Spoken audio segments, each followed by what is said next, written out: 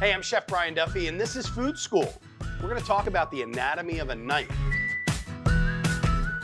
When you first start off in culinary school, one of the first things that they give you is a knife.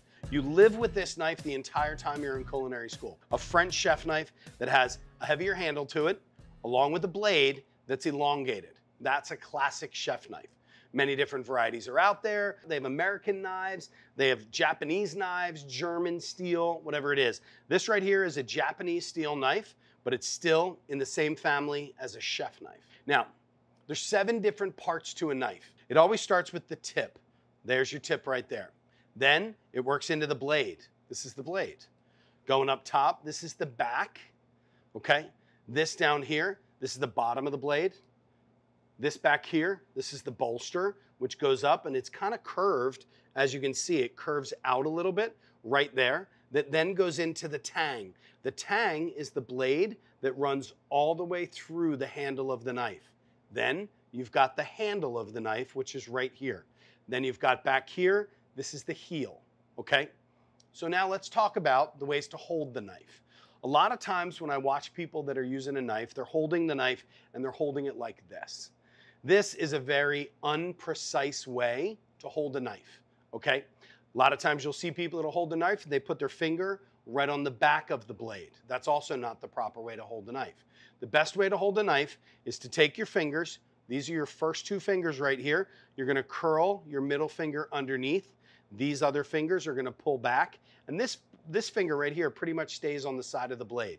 This over here, your thumb just kind of holds on to that edge, okay?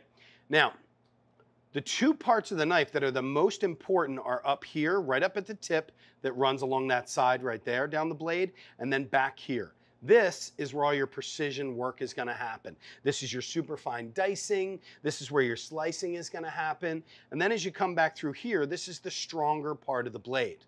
Okay, this is where you're gonna get your julienne, your bâtonnet, your brunoise, your chiffonade, your chop, your mince, your dice, whatever it's gonna happen is all gonna happen right back through here. There's 2 main types of cut that you're gonna do. There's one that's called a pivot point.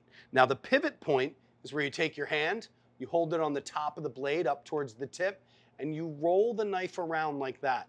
You're pivoting off of one point. The next cut is called a free pass, and the free pass is where we come in this way, and we free pass directly through the product that way.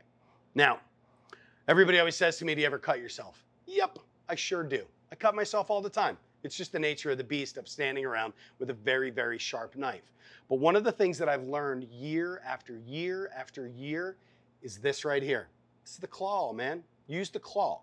The key to using the claw is that the blade never, ever goes above your knuckle, okay? So you'll watch me when I cut. I rarely look at what I'm doing, but I'm always keeping that blade moving, and I never, ever, ever have that blade go above my knuckle. Even if I'm chopping, I'm still chopping along like this. A lot of times you'll see me and I chop into myself because my knuckle right there is along the edge of that blade the whole time, okay? Once you feel comfortable with the knife, it's gonna make your cooking experience that much better.